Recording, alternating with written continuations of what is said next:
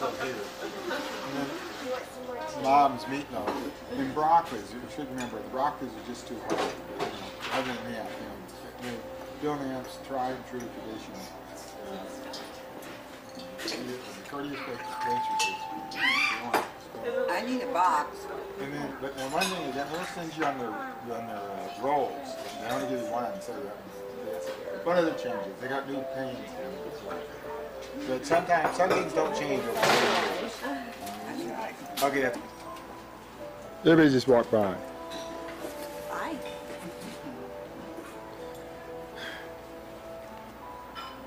Man, I got stuff over my pants. And not cook it, or? I think that's fine. If we request it cooked, can it be cooked next time? So that's solid. I like it tender. Well, they sort of ship it to us frozen in a box, and then thaw it out. I mean, the day that we use it. So that, I mean, it all comes prepared, prepackaged. That's how we cook it. Do you mean like steaming the vegetables? Yeah, could they be steamed either more fully or just boiled so that they're soft? Oh, I see. So the broccoli comes with one flavor. Well, Right. One density. One degree of cooking, I mean. right. Oh, Okay. So they just basically warm it up. Is that what you're saying? They keep it. So Well, the original person. I think there are problems with the whole process of getting it delivered to us and then steaming it like that, because you never know who's going to order it, Yeah. and you constantly have to throw it out because it will stay good. Yeah. And there's kind of a risk of food poisoning. I think that's what we do. Well, you had to spend on that anyway. I couldn't eat it. Well, ma'am, I'm sorry that it was too hard for you, and I can certainly empathize. Can I make it up to you? Maybe, do you have a sweet tooth at all? We've got some excellent No, cookies. that's all right. That's okay. But Sandy has a sweet tooth. We got chocolate cakes here, which are pretty good. Would you like to take one of them? I don't like it when people can't eat food that they order. That really bothers me. Would you like to take a chocolate cake from them? Yeah, that'd be fine. That is the reason I told you, though. I told you because I thought maybe you could do something about it. Well, You know? it just depends. I can see your point. Yeah, I mean, definitely, I would prefer, I like my vegetables soft. But in terms of safety for the guests and the people who come in here, and you've heard of the Jack in the Box, they just want to keep the risk as low as possible. You want to make out the points for me? Sure, no problem. Okay. 32.55 is total. This one I just got through there. That's kind of new.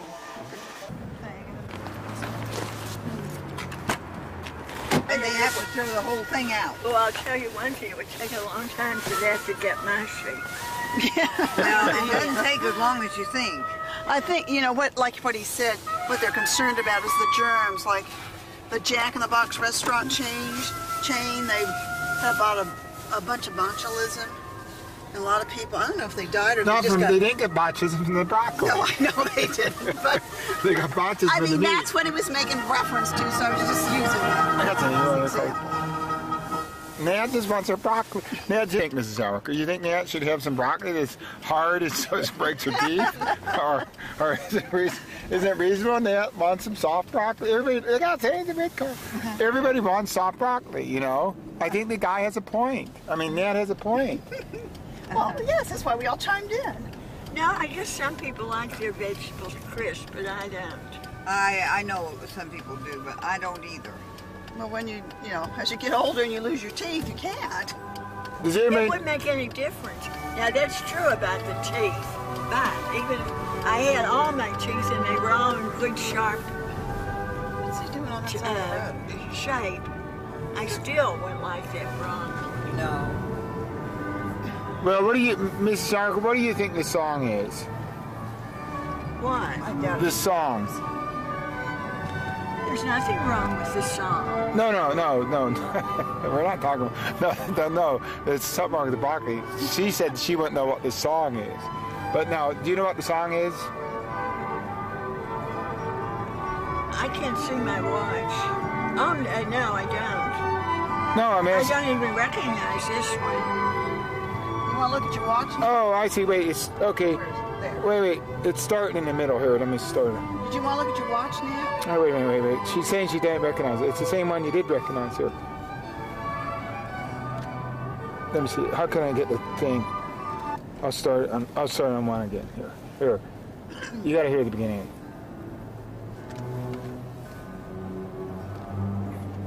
Where Pachelbel, I mean, where the guy who wrote it lays the groundwork. Oh, is that another part of that? Yeah, it builds up. Listen, now how about go? The people across the street came in and fed them, and she always had to come in with cookies. Boomer is as old as anything, isn't he? Isn't he an old dog? Well, they're both about, well, she's 8, just turned 8, but we don't know how old he was when we got him, but we've had him 8 years. He's an old dog. He's an old dog, isn't he? Well, no, he's not. No. No. What? Oh, it's not on. It's not on. Just don't worry about the red light, Helen. Got the red eye there. That's it. No, see, look, when it's blinking, see what you see. He's Boomer for is it the baseball or football player? Boomer? I don't know. We're not very sports oriented. You left your kids home this time, huh? Well, they've gone different directions. Are you a pretty boy? Okay, Boomer. Pretty boy. How do you do this anyway? Okay, here, Boomer. Boomer, here. And here's one for Murphy, then she won't be afraid of you. Okay, Murphy. Here you go, Murphy. Did you know I'm a great-grandma? Really? No, we come over to Helen's. To No, take it's the a only dog. it's the only dog that I ever saw that ever snores. It's the only dog I've ever seen fluff up his rug. Well, he's been... I know Helen, but Helen. You can hide on my shoulder, Helen. So Helen, you doing okay then? What? You're doing okay? Oh, yeah. Here's any. I mean, yeah. Could I take? Should I take a picture? Okay. We're going to talk about going shopping Yeah. to the store. Let me get. Yep. She's my friend. It's so nice to have Natalie across the hall. Yeah. But she really likes you here too, well, because you get along. We're good for each other. Yeah. Yeah, we are. Yeah. You got it? Yeah. Well, let me see now. You're Teresa. What? Teresa Schofield. Schofield, right? Yes, Okay. that's right. Okay. I live across the hall from Natalie. All right. Here's your house, and here's Nance. It's Natalie. Right there. Okay. Oh, well. Okay. Good. Good, but it sounds like, oh, hello. Yeah, he came over to Oh, I'm just coming over. He came over to get his camera. Okay, so yeah, get my camera. I don't, we don't get over here right now. What do you think? Okay, no, Beverly, what do you think of this? I don't have my. I don't need to be on film for... No, this is part of the movie. Okay. No, this. Selling a vacuum cleaner. Right. Okay, I'm selling a vacuum cleaner. Uh huh. Okay.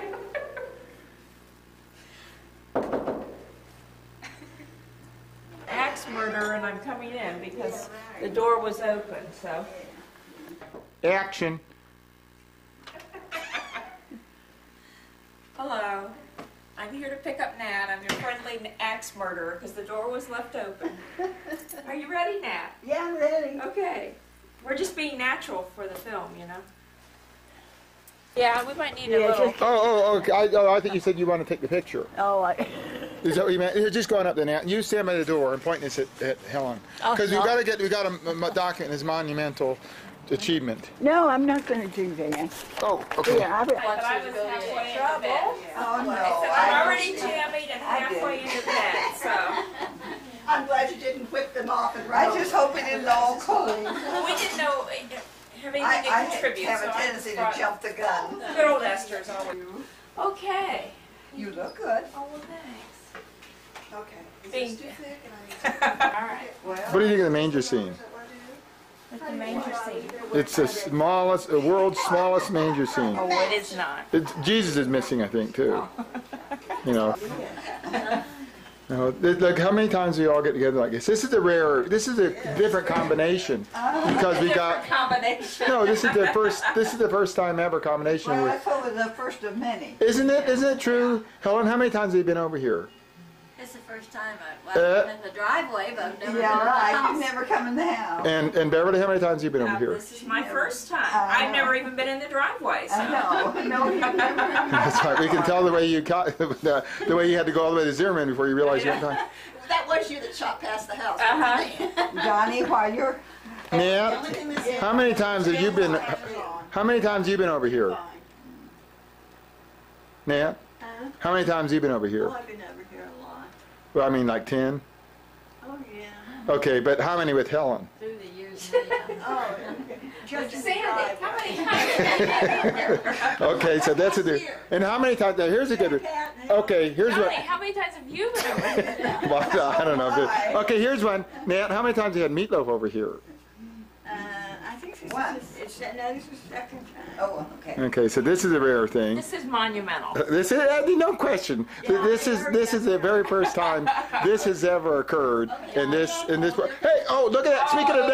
Speaking of a non-occurrence, speaking of something that doesn't occur, we're just talking about how unique. Everybody's saying, forget the camera. There's nothing unique about this. If I was just going through all the unique features, like Helen, it's unique also having the Christmas tree up still. the missing unique aspect. So we can get it on show. And just when you see that, What's that? Oh, I'm getting this heater, it's going to be cold. I'm sorry, good. Well, it was 24. It was 24 hours getting ready, but I've given a new meaning to Mountain time. She asked me last night if I could be ready by 6:30, and I said no. But tonight I was. I mean, you were. She wanted to be ready by 6:30 last night. To go to Bill Maps. You go Maps, New Year's revolution. He's going to resolution. He's going to be on time. Ooh, That's a big one. Yeah, that's it. We haven't stated which year that's going to be. You've done really well. Okay, maybe we should go around and get everybody's New Year resolution. We'll start with Beverly. What's your New Year's resolution? I'm going to take that camcorder and break it. Get going on that one. Oh, okay. Now that I'm on camera, You might say. let's talk about this dishes stuff. Okay. Now, what was that, Beverly? I mean, men can't do dishes. I Oh, can it's women's work. You know, please let us serve you. do. Jesus in there? Was baby Jesus Yeah. in the manger? I think we've lost a few of the animals over the years, and I believe it might. All right. There's the baby. Here's the wise guys.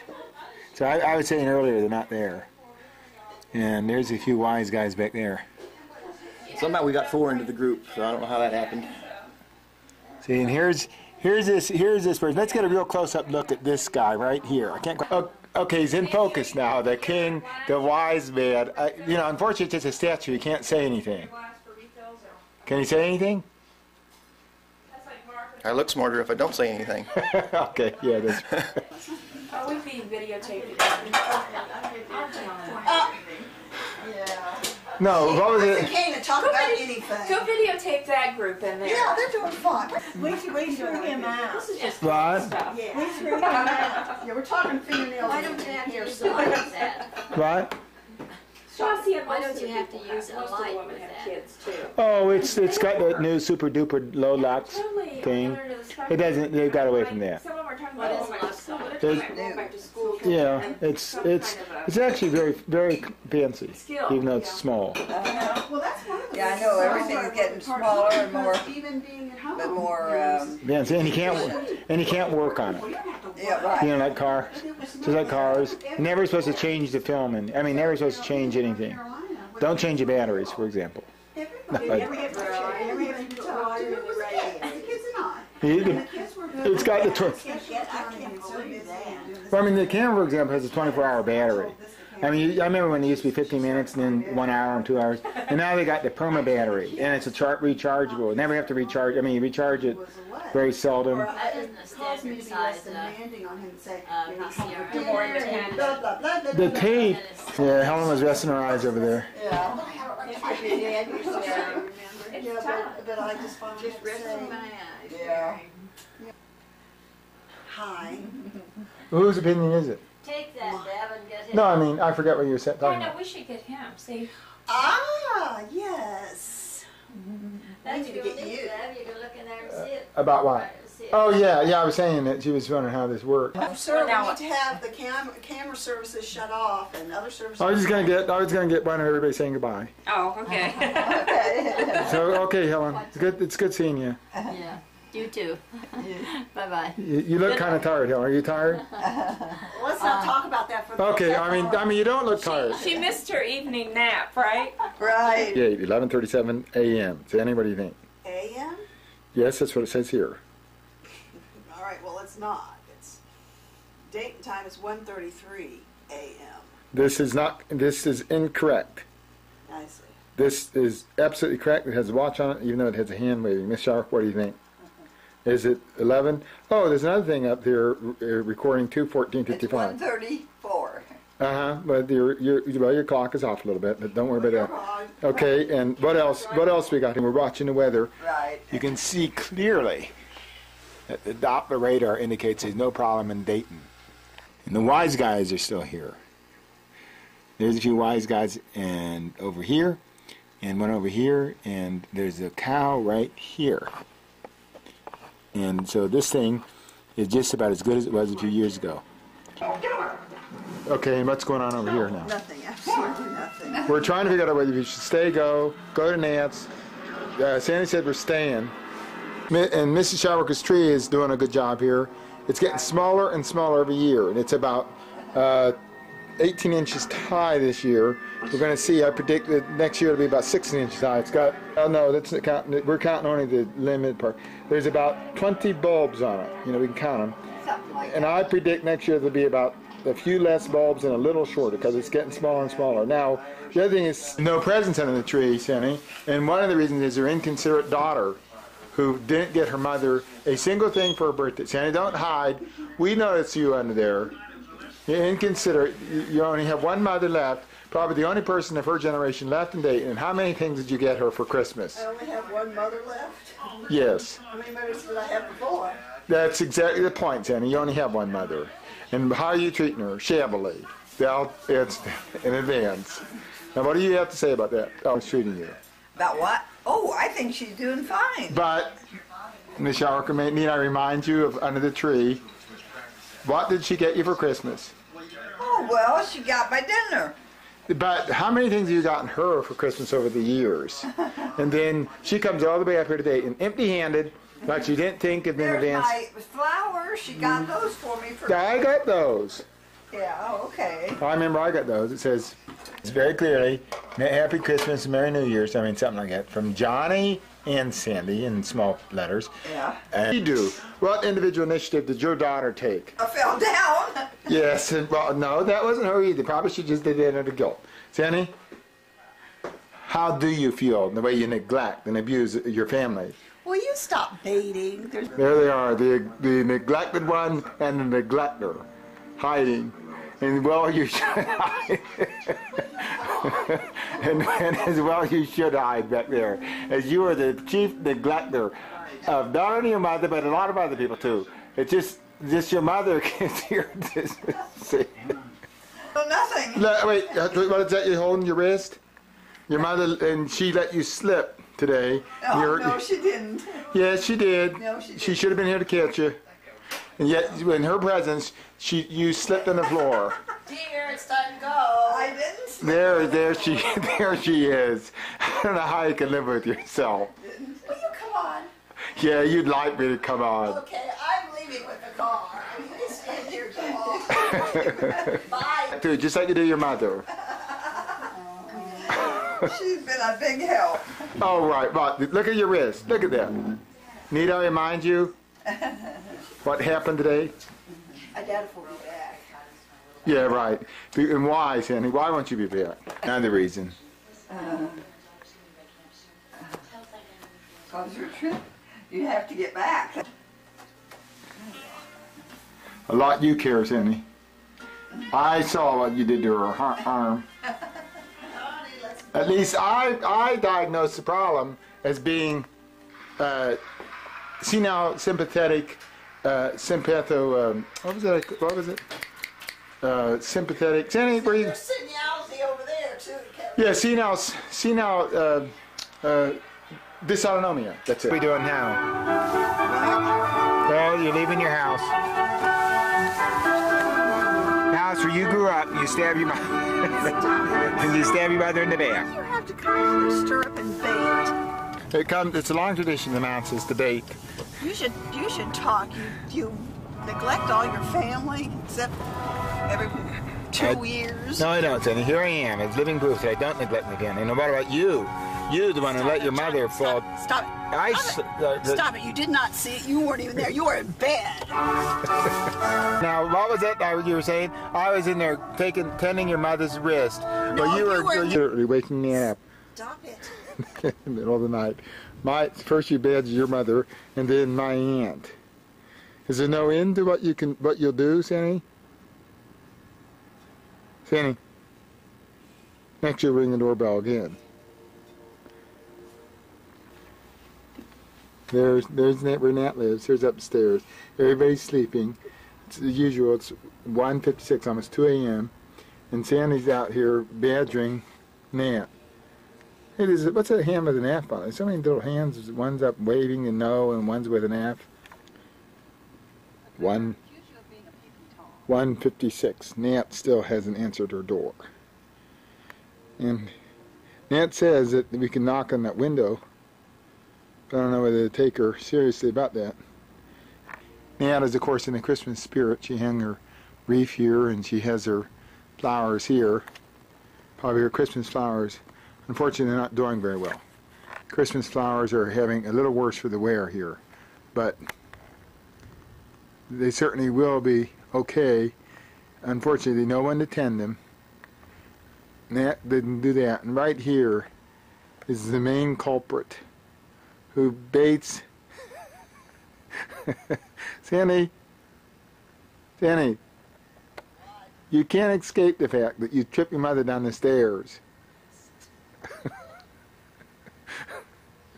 I wouldn't do that to my aunt or her mother, let alone my aunt. Yeah, there you go again. 1:58. More times elapsed. Once again, all is quiet in Nat's apartment. Neighbors are... Oh, the ducks are up. The what? Ducks. You can hear them? The ducks at Mallard Apartments on Melanie.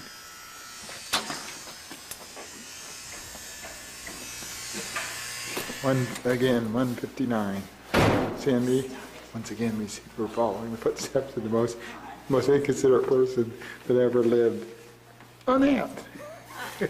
How you doing? Here's the seeing eye. What? What are you going to do? We're not going tonight, Nat. Will you get that thing in my face? Okay, I'll put it in Nancy. Okay, so... Put it in Nat's face. I don't think that's going to do. Yeah, we were going to come over here, have a few drinks, break out the Imperial whiskey, and just go to bed. You want something to eat? I was thinking of having a ham and turkey sandwich. Is that what you were waiting on? I had a meatloaf sandwich at my mom's house. So That was a good dinner. That was a good dinner. Thank you. And here's Nat's tree. Now, actually, Nat, your tree is smaller than Mrs. Schauweker's. It's about a foot high and has, you know, is it true as you get older, your trees get smaller? I've heard that old rumor about Christmas trees. I guess that is small, whether you're old or young. I mean, it's a foot high and it has about 20 bulbs. Tommy, at least you saw her. A lot you care. That's nice. Sandy, you should see the way Sandy treated her mother. No, she gets very weak, and she has to sit down, and she did that, like I said, she did that at our house. What's that on? She did it at our house about 6 months ago, and then after she had been down there this last time, she came back, and I like how she always starts, I'm fine now, but I just want to let you know, this is what happened. And that's when I told her to go to the doctor and get tested, and he said that he thought it was a small TIA. Yeah, that was in November. She did tell me that. Well, yeah, so on that basis, it's actually on I think it's... But I think he might have been guessing, for one thing. Sandy, it's senile dysautonomia. People, you know, obviously she didn't have a TIA because she painted, she blacked out. That's a TIA. No, TIAs usually don't leave any, they leave a focal symptom like, you know, slurred speech or something. Well, then she actually had a global... Well, they told me that one I had was a TIA. Well, they were wrong with you too. No, she has a global cerebral loss of cerebral blood flow. You know, she kind of just feels woozy. Her blood pressure drops, and she gets woozy. She doesn't get dizzy. She actually sort of blacks out. You know, she just, you know, and then she's on the floor. Yeah. And Sandy tries to pick her up, and makes it worse. That was today. But- She had one today. But I think, I mean, she has a dysautonomia. It's very simple to fix. I'll have to send her the right medicine. I'm not sure what it is. Which glasses are good to put ice and beer in? Huh? A Which- big tall glass. Where are your big glasses? You want beer or what? For the beer, you know, the ice with the beer. Oh, well, get one of the tall ones then. Okay, this is the Now, one. this is big enough for a beer. But this is the one. Johnny has, Matt.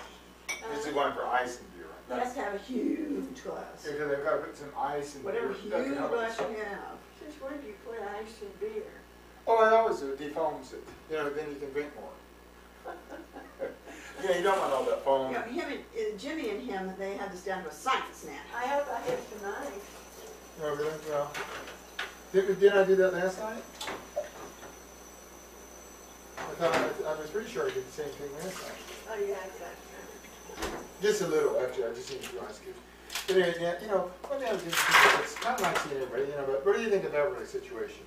You know, you're wise and been around a long time. I have no, we're only about half, Beverly's only about halfway there. She's not even halfway. What do you think about Beverly? I think you got all of them, man. Yeah. You know, do you think Beverly's doing okay? Oh, yeah, I think she's all right, but we were just talking about her. You know, and I'll tell you something else, too. Yeah, you want an Imperial? Huh? Imperial whiskey? No, I have some. No, I mean, don't you want drinks? Oh, a drink. Well, yeah, I have one now. I usually only have one about once a week. But Johnny was hoping you could have one together. I will. Yeah, don't you want to, I mean, you know how you don't like to drink alone. Did you take a shower? Yeah. Actually, I didn't. You want to take a I did. bath? Huh? Yeah. Okay. I can't get the shower. I think I only put one set of towels in there. I'll get them. The only thing is I couldn't get the shower to turn on and off. Is there a reason why? Like I fiddled with others now, otherwise I didn't want to break anything, but you know, I don't think I did. But I couldn't get the water to come up out of the top. You know, I kind Out of of the shower I head? worked my way underneath the, No, it works all right. oh, maybe I don't know how to do it. There's a thing underneath. I didn't use the shower. So, The thing underneath? Maybe that's a thing that controls, yeah, it's underneath the faucet. They showed me where it was. oh, underneath the faucet. Yeah. Well, then I wonder. No, we're talking about that. You can get the shower to work it off. Here it is. I have it here. I did fiddle with that. I thought that might be, because that was, I remember last time there was a trick to it. The thing is right on the faucet. It's okay, I'll take a shower. You know what? I think there's something wrong with that. Well, it's tricky. Wait till I wait till I look at the other. It's okay, I'll fiddle with it more tomorrow. If I feel like I actually got all wet, you know, I'm pretty wet. And so, I'll try to go on another shower, I'll take one tomorrow and I'll fiddle with that. I think I remember that last time being tricky. Probably should put the ice away from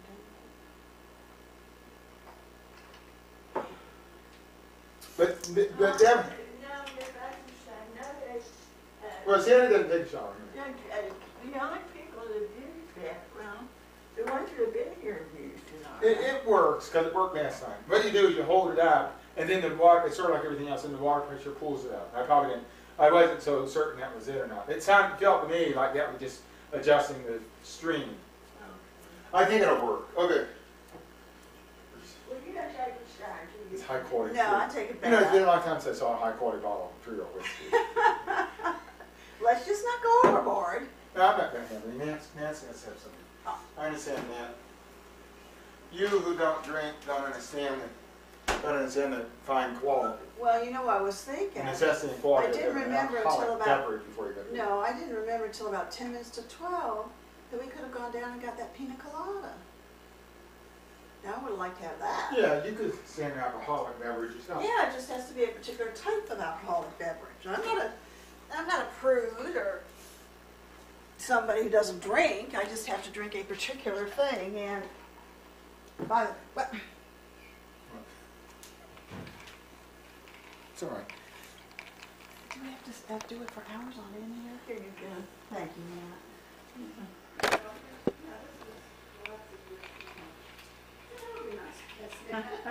Sure, just wait on me.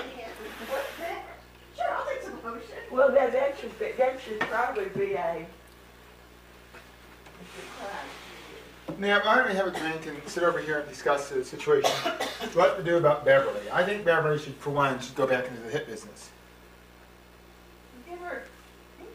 When did now they the thing is I think she should worry about it takes about 6 months a year to get over these kind of things that she's had, but after that she should get in the hit business. I mean slowly, right? Oh, Johnny, you can't tell how long. Boy, it took me forever. I never do get over this, and you just keep on going now. You know, what else can you do? But is Beverly going? Oh yeah, she. I think it would be a lot better if she liked what she did at work. You know, if she could. Well, that's true. If she had a good job, then she could just go back to work and. Yeah, that's where you spend most of your time. No, I sure do.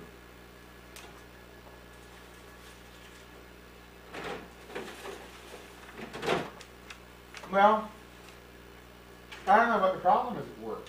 How can she have a job she doesn't like? I mean, I don't know. She's never liked it. I know what she does, really. I don't know either. She has a pretty good job, I think. She works for Daddy Crown. What does she do? I really don't know. But I think she has something to do. No, she doesn't. I really don't know. No, I think the people around her are bad. I mean, she seems like she's got a little hardened on life, Huh? She's got a little hardened on life, Yeah, she's cynical. Yeah, cynical. Is that it? I think she got that way with the hospitals. Well, Helen has always been that way. Helen? Yeah. But Helen doesn't seem very cynical to me. Well, she is. You can't tell about people. But I mean, it's not like I don't know her. She's cynical about the way Bev is about doctors. Well, Helen's that way too. Yeah, that makes sense. Maybe she got it from her mother. Huh? I mean, maybe she got it from her mother. Like she may be cynical before, kind of got passed down. I wasn't around when Helen was cynical. But, you know what I mean? You kind of take on the traits of your mother, I think, or your dad or somebody, Yeah, well, neither was that way. Helen wasn't like that. No. So how was Helen cynical? I don't know, she just, let me put it this way. She likes animals more than she likes people. Helen? Except the family, of course. I mean strangers or other people. You heard her tonight when she said she was her mom's, didn't you? Yeah, but I mean, I know she's a mouse. She's kind of a Schaeferized mouse. Well, she never sees being a mouse. Well, wait, you mean mouses are all? No, I don't know what it is. But Helen, being a mouse, can do no wrong. I don't quite understand it. Really? Oh, yeah. Helen being a mouse can do no wrong? You mean so? But I guess I never thought of it like that. I mean, one thing Beverly said was, Daddy, Toby, Daddy. She was saying that Daddy. One thing I thought was kind of interesting. He said that he was always saying something. He was wise. We were talking about wisdom. Your father? Yeah. And Beverly said, yeah, like your dad. He was like the fountain of wisdom. That's what Beverly thought anyway. And of course I think that way too, but I just, you don't think anybody else would think somebody else's father is Well, Helen really, she really almost worshipped both her brothers, Oh, really? Oh, yeah, she thought they were. And she's from Daddy? Yeah, and she tried, everything they tried, she tried to do, Helen really,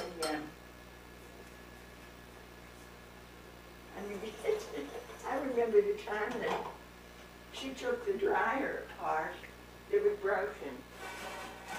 But she got the instructions and took it apart and then couldn't get it back together again. So Helen did that? Yeah. So she called your father. And I remember your father said when he hung up the phone, he just shook his head.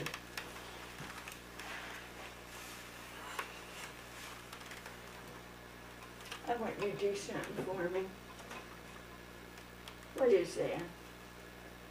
Oh, that's something I got. Is that That's you? something we picked up at the Hampton Inn.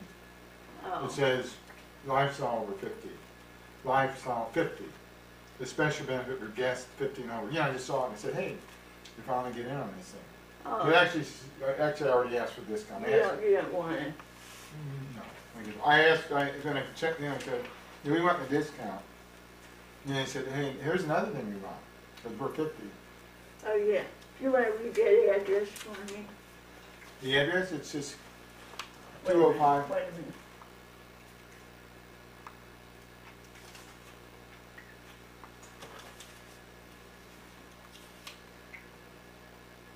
Two, 5. Is that Hemlock? Mm-hmm. Hemlock. Drive.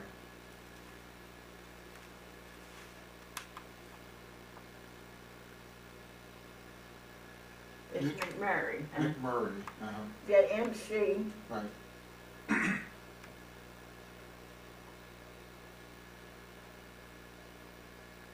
R A-Y. A-Y. Okay, and the zip? 15317. Okay,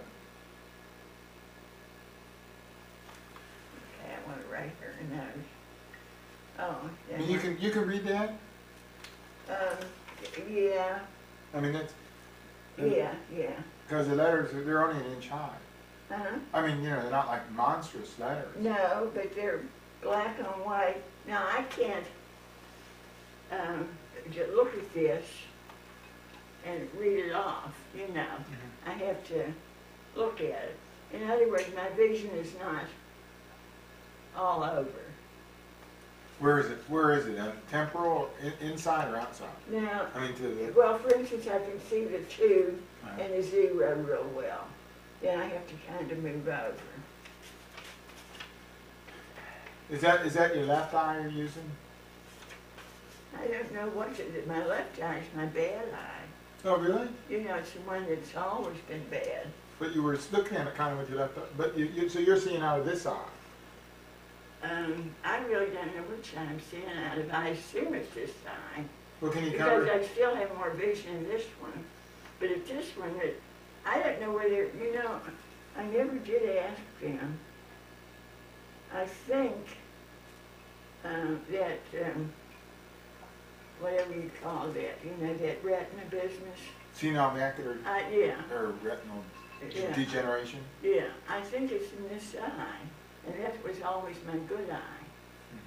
But I still have a cataract on this eye. But there's no point in taking it off because I can't see out of it anyway. That's what I was thinking. I mean, if you're good in the right eye, then you're really using that's interesting. You must see out of the medial part of your right eye. It looks like whatever it is, if something's covered up and I can't focus, Does this help? This thing here? A little bit, I mean, just a little bit, yeah. if I can see something, I guess it helped me. I mean, I don't have nearly a problem, but I just have a little bit of trouble reading. But it would be bad not being able to read fast. Well, it's bad not being able to read, I'll tell you. Well, I mean, but not being able to read convenient. Okay, if you want to look at on the C's in this book. Okay, C's. Yeah. Am I in the C's or? Yeah, there's no, but you're in the apps. Okay, C's back here. Okay. C. And get the name Coyne. C-O-Y-N-E. Well, you got a lot of names in here. Yeah. But we went to these. Let me see. Colin. No, that's not it. Coyne. C-O-Y-N-E. Oh yeah, I see. It's right on top. Wait a minute. I got an ad here. It's in Pennsylvania I too. want her phone number. It's in Trafford, right? Trafford, PA, yeah. Just her phone number. I have her address. I think I have her phone number written down.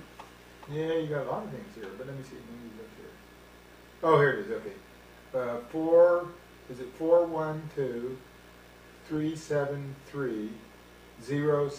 Wait a minute. 373 0. 0692.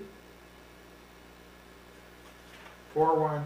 Did I say it right? 41. Wait, I'll repeat it. 412 Yeah. 3 7. 3.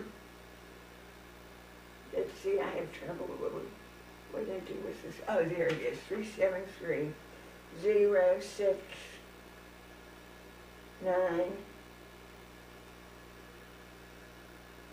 2. Yeah, that's it. Okay, yeah.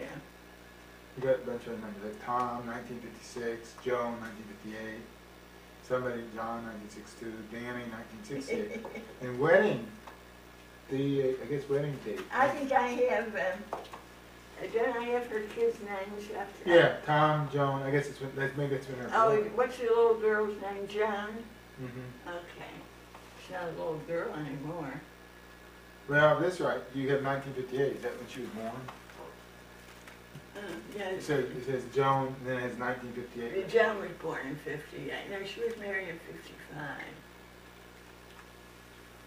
Oh, but, She's June's age. oh yeah. Well, she was born. I mean, you have Joan, and then the birthday. Yeah, she's not a Yeah. little girl anymore because she's born. But she's just about 10 years younger than me. Yeah. Now, what are the other names? There's a Tom and a Joan and a John. What's the other one's name? I think Danny. Danny. Okay. Those are the 4 kids, right? 56, 58, 62, and 68. Oh, I have that all written down. Okay. I couldn't think of that little girl's name. Must be Joan. Yeah. She's 1 year. She's 11 years younger than me. She's getting pretty old. She's 39. She's gonna hit the big 4-0 next year. Yeah. She and her husband both worked for Pittsburgh Plate. John? No, Maryland. Oh, you mean Joan's parents? Yeah, right. Does Pittsburgh Plate Glass still in existence? I mean, I don't hear much about them. Huh? Are they still working? I mean, Pittsburgh Plate Glass still producing glass or what? Well, as far as I know, they are. They do other things besides glass now. They're into everything. Yeah. People usually like to diversify. Mm-hmm. Are they still in Pittsburgh? Mm-hmm. Main office in Pittsburgh. Yeah. Yeah, they have a beautiful all-glass building there now. Well, I guess so. That would be very good if they had Alcoa aluminum all over it. Pittsburgh, I saw some old, on the video film I saw the other night, I saw when I was in Pittsburgh. I mean, it was about 20 years ago, when I was taking an interview for a job, I guess intern residency, because one of the places I was considering was Pittsburgh. Mm-hmm. There was two universities I remember, kind of, I think Pittsburgh Presbyterian, and then Montefiore. You know about Montefiore? Yeah, Montefiore, yeah. And those two, they're connected, and the training program. The Presbyterian is a university hospital, Right. I think, yeah. Pittsburgh Presbyterian, and Montefiore is kind of like a private hospital. Yeah. And so I would be working at both of those. Yeah. That was the program. When was this? About 20 years ago. That was on that video about the same time Johnny was born. That's how I know it was 20 years ago. You know. Oh, you mean you were going to intern there? Yeah. Oh. Either there or I went to, on the video it showed me there in Chicago, and then Ohio State. Then Bowman Gray, and you know, a few other places. But just the video. Well, the thing about the video was it had me in the Fort Pitt Tunnel, and it showed, yeah. I said, and here we are. You know, I remember in the Bower. Here we are in the Fort Pitt Tunnel. It looks like all. I remember saying, it looks like all Pittsburgh has to squeeze out to this Fort Pitt Tunnel every day. Yeah. Because it was all jammed up. I left it, the interview was over around 4:30 or 5, and I was out with the work traffic leaving. Yeah, Fort Pitt Tunnel, that's the one that goes over the South Hills. Yeah. You know, to where Dorothy lives. Maybe I was heading that way for some reason. They have, huh? I mean, I might have been going over to see somebody. Yeah. Yeah, I mean, you know, just since I was in town. Yeah. But we went to the Fort Pitt Tunnel, and then I guess there's all those bridges, though. Oh, yeah, bridges and tunnels. There was when I was little, the only way you could get to, Mount Lebanon and Brookline and Dormont. Dormont. Now, who lives in Dormont? Nancy did. Oh, yeah, Dormont. I remember that. Yeah. Because, you know, everybody says it differently. Dormont. I mean, you know, door. Dormont. D-O-R-M-O-N-T. But people say it differently in Pittsburgh. Yeah. You know, I had Teresa, a friend of hers from Michigan was here. And Teresa invited me and some other woman that lives here for dinner, you know, when she was here. And that woman knew that I was from Pittsburgh. She said I had an accent. Yeah. I think only one other person ever told me that. Well, you kind of have a Pittsburgh accent, but you haven't changed over the years, I don't think. You always sound the same. But, I didn't know that people in Pittsburgh had an accent. Oh, yeah. Now, around... Dorothy really had an accent. Her accent was strong. And mother's wasn't very strong. And yours is kind of halfway in between. Oh. But Dorothy, and I do you even mention Dormont? I remember how Nancy used to say Dormont. I think I remember. Yeah. You know, but it was really in that group. Well, you know, your group. Yeah. The group was your group. You know, like Dorothy and everybody over there. And even Dorothy, they'd say Dorothy a special way. Yeah. You know, they put something like Dorothy, you know, something real sort of a beginning. They drag out the beginning. Southerners drag out the end of the word, but you know, and it's just a little thing, but you know, it's pretty clear. I kind of like the Pittsburgh accent, kind of a cute little accent. Well, they have, you know, that's that Middle Atlantic accent, and they say that is the least. Should I say noticeable, or I don't know the right word. But you can't, now you can almost tell immediately if somebody's from Texas, or from Oklahoma, and even Kansas, you know. Or especially, or Brooklyn. Oh, yeah, no, Teresa's from New York. Right, you can tell that right. Right away, as soon as she spoke, I knew that. And then, of course, the South. Yeah. But I don't think that is even that way so much anymore. Well, it is. If you live there, it is. And even in the South, you know, North Carolina is different from, say, Alabama. Oh, yeah, yeah. You know, you've been in North Carolina, but, you know... It's colloquialisms, you know. I can't quite figure out how that happens. Yeah. Well, people definitely... It's phrase... You know, the other thing is phrases that people use.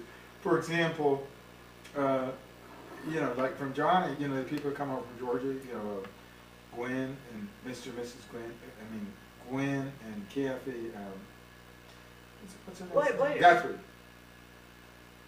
Those people from the South, there, you know, the Johnny's friends.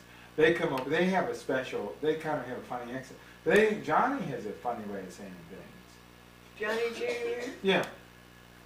The way he says things like, they were commenting on, like, not but what was the thing? I use this, as it were. You know, I think something that I started to say, you know, I remember because I said in a way, you know, as it were, you know, well, this is what we ought to do, or I explained something and say, as it were, on the end of it. Yeah. And they didn't know what that meant. And I don't quite know what it means either, just... Well, yeah, as it were. You're right. You really can't say it. You know what it means yourself. It's sort of emphasis on what you're talking about. Yeah, I don't know where I picked it up from, but I know I use it. Yeah. And Johnny uses it, and they don't know what it means. And they were saying, what is as it were? Yeah, yeah. And he was saying it's a modifier. He classified, he diagrammed it real quick, but you know. Yeah. Feel better? Yes, thank you. You know, I had to rush up because we went out of bed at the early hour of 3 a.m. or 3 3 p.m. And I had to rush over to the house, so I didn't take a shower today. But I did there. I mean, I didn't get fully wet, but got wet enough. But we were just talking about Pittsburgh. Mm-hmm. Well, if you leave tomorrow, you have to drive straight through. Yeah. But it's going to be okay, 9 hours. It's supposed to be nice. Yeah. Yeah, we'll put the signs. Maybe rain, maybe showers, but We can handle that. It's the ice, snow, and cold that we can't. We have the Bach Trumpet Concerto. I have the 2 CDs. Like you said, Beverly knew the problem. Who? Beverly. Knew what problem? Well, I mean, when he got. I think maybe Bev will get married again. I hope she does. I think she probably will. I would never tell her that, but some guy will probably see some good qualities in her. And they're good, She's good got qualities. a lot of good qualities. Yeah, Starting with she's smart. there are many good qualities in Beverly. She's got a real good sense of humor. Because I was kind of, Beverly was kind of clever. And, yeah, like I say, got a good sense of humor. I mean, I think that she'd be a fine person. Bev is smart. And works hard. Yeah. I mean, but the good sense of humor, I think. Yeah. It's too bad she had to get cynical.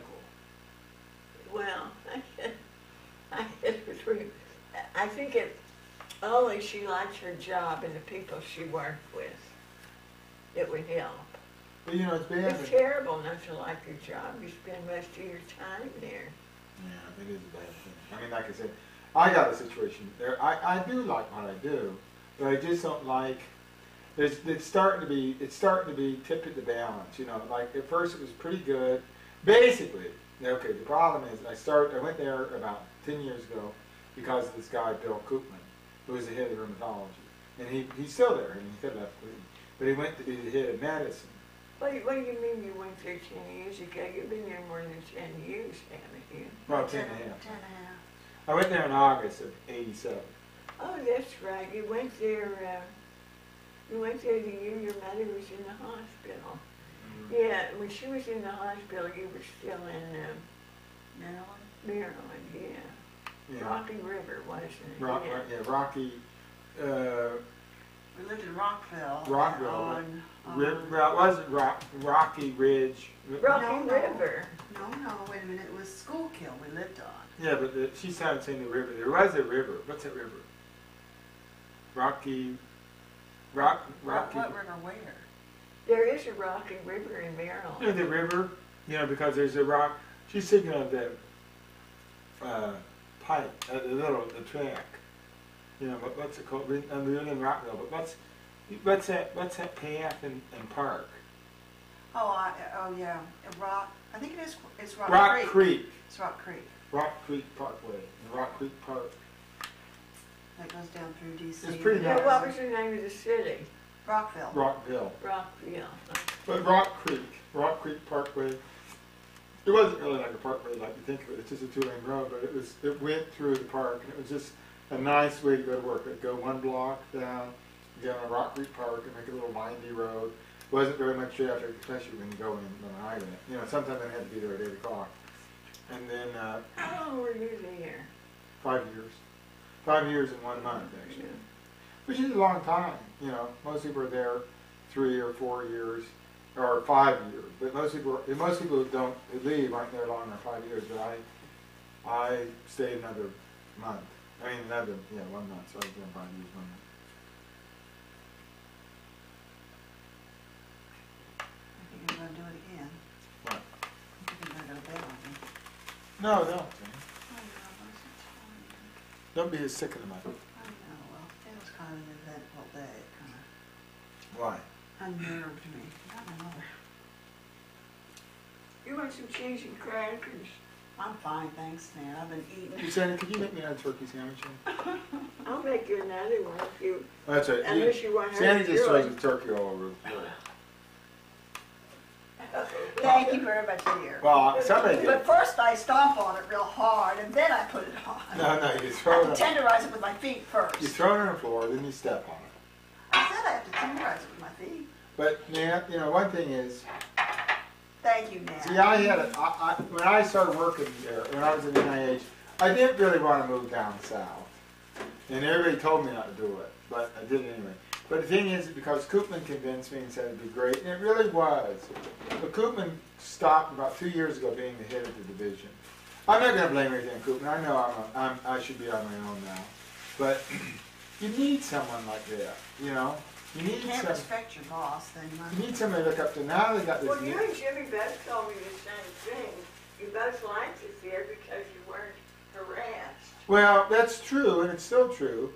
But, so we do what we want.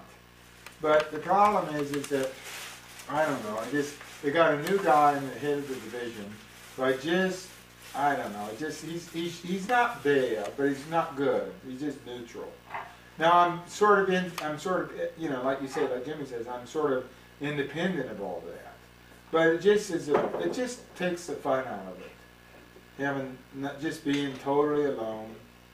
I mean, I was before, totally sort of on my own there. And I guess I just got to figure out what to do. I got to figure out, I don't want to just become mediocre. I mean, I want to be energetic and cutting edge. I mean, that's what I always want to do. I want to be on the top. You're not thinking about leaving, are you? Yeah, I am. Oh, are you? Mostly, okay, I don't have a big pool to go anywhere. But before, I've considered leaving before, but I said, no, I like it here and there's reasons for me to stay. The reasons to stay are getting fewer and fewer. So now all I have to do is have a good reason to leave, and I think I would. Have you put out any feelers? Yeah. There's a lot of places that need a head of rheumatology. That would be my next step up, as a head of a rheumatology division. There's about 10 places. I thought you were that now. No. Oh. What are you? I'm just a professor of medicine. Huh? Professor of medicine Oh. in the rheumatology I'm department. about as high as you can go, Without being division head. Well, yeah, I mean, and that has its drawbacks.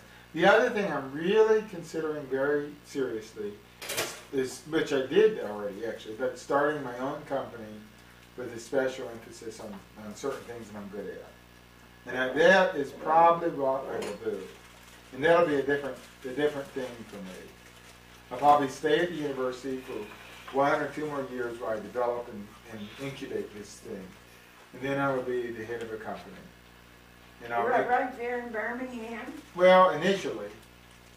And then I'll go somewhere Good else. night, Nan. Hey, Jenny, don't go anywhere. I'm sorry, I'm No, tired. Jenny. I know I'm tired. You and Nan are talking. Get over there. I'm tired. Here, Jenny, sit down. I don't know. I don't know. Oh, Jenny, don't- I'll tell you what, Johnny. Promise her that you'll Yeah, I'll be right. get a bed right after you eat. I'll go to bed right after you. It's okay, Jenny. Can't see him drinking that beer. Well, that's fine. Jenny, what's more? Sit. All right, just get over there. Jenny, here, I'll put it here. No, here. Here's your pillow. Get over there. Sandy, look, you're not gonna be able to do now. Here. Now, Nat's got our Imperial whiskey to drink. Now, look, one thing you gotta realize is people don't like to drink alone, right, Nat? They don't want to sit here and drink whiskey and just get tired. They like to kind of discuss things. I'll just go over on the couch. No. I can hear everything fine. Sandy, not only do you have to sit there, but you've got to say something. So you gotta say something, you have to drink. Yeah, your problem is you're not any drink. Listen, Sandy, as soon as he finishes his sandwich, he has to go to bed. Yeah, do you have any Imperial whiskey for Sandy? It's really good, Sandy. Well, you put it, It is the smoothest whiskey I ever discovered. You know what, I should have gotten hers some wine. Pina colada.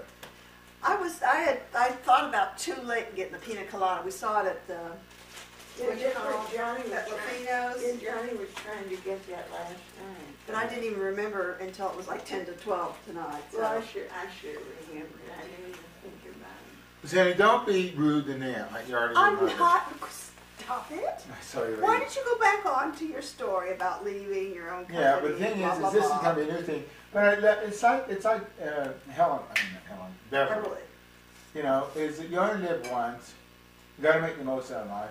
I feel like I've sort of optimized what I can do. I mean, I can write grants and get papers and make discoveries and be big and be reasonably good. I mean, not good, very good in academic medicine.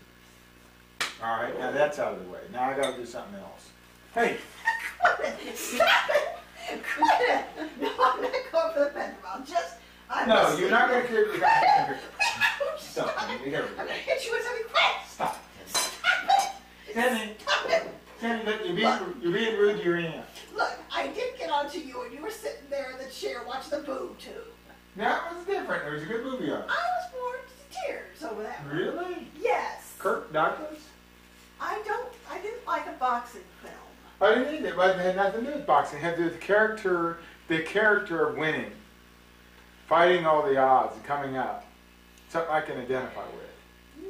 Okay, well, I'm listening. Go right ahead. Well, okay, Nat. Starting your own Nat won't stab me in the back. Okay, Nat, so what do you think What do I think about what? about starting over? Oh, Johnny, I wouldn't even hazard to tell you what to do about that. It's something you have to make up your own mind. I mean, I don't want to just keep going the way I'm going. Yeah. Because it just looks like it's not going to lead to any. The thing here, you had it open before you just closed it off here. I'll get my stuff. It's like it's one of the difficult times. Getting myself and saying it is real complicated. And then, are you saving that turkey for Where some? did she go? Right here. I'm on your sofa. One thing I'm Your thinking, bed. I know you're saving that turkey for all your other guests, but can I get a little more on there? It's on the bottom. I know, but I like that turkey. Oh, okay. One thing about Johnny, Nat, is he's never shy about his opinions. That's What he good, wants. but I know that. But Nat looks like she was going to save this turkey for Jimmy coming through or something like that. But he might not come through for a while. You know the way Jimmy is. He can't count on. He says he's coming. Next thing you know, he calls up and says, there's too much turbulence and you can't make it. We'll get you some more turkey, Nat. I know what you're thinking. You're thinking you run out of turkey, and then you won't have any. You want some more ham? No, not. Put some more ham on. We actually do have a lot. No, okay. Yes, well. No, we don't have it. Now the ratio is all fouled up. Oh, too much turkey, no, okay. I like the turkey though. And by the way, that turkey, for I don't know, you can't see very well, but when they take advantage, I can see that they're taking advantage of it there. But the ham, the turkey, this turkey is, let's see here, $3.99 a pound, where the stuff you wanted, which was all red and looked beat up, and somebody kicked it around the Finos, was $5.95 a pound. And I think you better. $4.99. I think you should get the. No. No, it wasn't. Sandy? No, I wanted that other one because it was smoked. Yeah, but the thing is, this is better. The smoked stuff is all red inside, and that's it. You probably get some bird flu from it. This turkey is good. Just in case you didn't have enough to worry about now. We're going to get the bird flu now. Yeah, you don't want that. The last thing you need is bird. You say it takes you a couple months to get over a cold. Why don't you wait till you get that Hong Kong bird flu? If I get bit, that'll be the end. And You don't forget where I want to be buried. And don't forget to let Chuck know. Actually, I don't know where you want to be. Don't forget. I don't know. If you In want to, Pittsburgh, up by your parents? Yeah, right up to Charlie. I don't know if we should get into this The now. grave is already marked. My name's on it. But aren't your parents also there? No, you're in another part. Oh, okay. What cemetery is it? I mean, you know. Uniondale. Uniondale. Does anybody else know? Chuck knows. I told Jimmy. Jim knows. You don't want to, yeah, you got to spread that water. You got to make that clear. Yeah, I'm telling you, that's clear. Uniondale Cemetery. Yeah, right. Where is that located next to? It's in Pittsburgh. Well, okay, It's on yeah. the north side. Actually, it's only a short distance from where we lived. Oh, really? You mean your house on, what's the name of that street? Metropolitan. Is that where Emma was and so forth? Yeah, Emma, yeah. You remember Emma? Yeah, Emma was, like I said, I thought Emma was a cleaning lady. Yeah. Just like Nat thought that you were my mother and mother was the cleaning lady, or whatever. But I didn't know who Emma was. I know she had bad osteoporosis because she had that bad, she was took about a 90-degree angle about halfway up her thoracic spine. You know, she was bent over. Oh, yeah, yeah. She had bad osteoporosis. Where did Emma go? She died. No, I mean, after that. Oh, was she buried? Yeah. It's not too far from where Charlie is. Oh, she's in Union Cemetery. You know, we didn't even have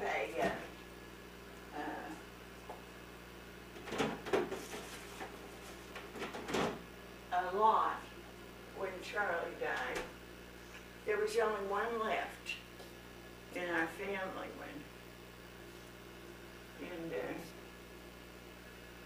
I did take that one because of Dorothy. Dorothy wanted it. Is Dorothy dead? Dorothy's not dead, is she? Oh, yeah, Dorothy died 2 years ago. Oh, okay. I knew she was sick, and I thought she might have got close to dying. She died right before I moved here. She died September 23rd of that year. I told you about it, you forgot. No, I remember you told me. I remember some of the goings on, but you know, the deaths about the end were so thick and heavy that I couldn't keep track of everybody. You know, it's just bad when everybody's dying all at once. Yeah. Well, you're not dying for around that. You don't have to worry about that. But we'll definitely get you in the right place there. Well, I've told everybody, so everybody knows. So they know the question. And Charlie, when did Charlie die? I kind of remember. 1962. 47, 57, yeah. I remember we were about 15. Yeah. So they remember me and Jimmy and Brian, and you probably don't know, we were camping out in the clubhouse. You know, Yeah. Mother and Daddy were coming over to your house, Yeah. and they, you know, we were wondering what the deal was, and they said Charlie died. Oh, you were in the clubhouse that night. Yeah. I used to hear you up there at night when I had the windows open. Well, Yeah. probably all night long. Yeah, I used to play cards there. Yeah, we were having a good time. Every now and then you probably heard a window busting. Somebody would cross us in the day. Cross us up in the day. And we had to go. They're always there, but I don't know why we did that. I'll never forget when your father took that down. He took it down and we weren't looking. Because I didn't want it to come down. Well, I don't think he wanted it to come down either. It was kind of a... Why do you think now? I don't know. You know, after you left, that little girl across the street, you know, there's people that lived in that ranch house.